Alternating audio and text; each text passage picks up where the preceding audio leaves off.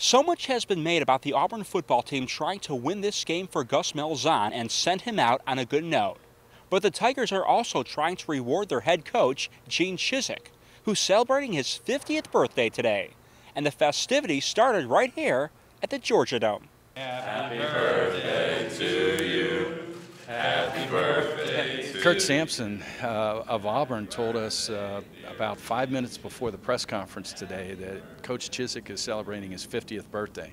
And so we had all the media saying happy birthday to Coach Chizik today, and after practice today, we're going to have the captains of Auburn provide Coach Chizik a piece of cake and candle and sing happy birthday to him as a surprise. As was the media, it was a surprise. But 50th birthdays only come once in your life, so it's something special. I don't know how old he is, you know what I mean? Somebody blurted out 55, and I don't think that's a good guess. So, 50.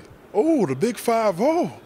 Got to mess with him about that, man. And as it turns out, Coach isn't the only one with a celebration in order. It's also my birthday 2 days ago, so I don't want to leave that out. So, you know, it'd be good for both of us.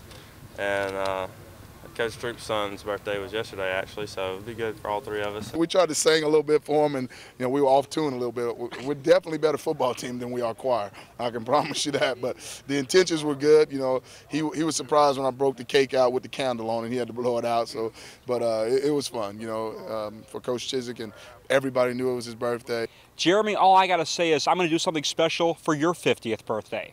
Reporting from the Georgia Dome in Atlanta for Alabama First News, I'm Jeremy Babin.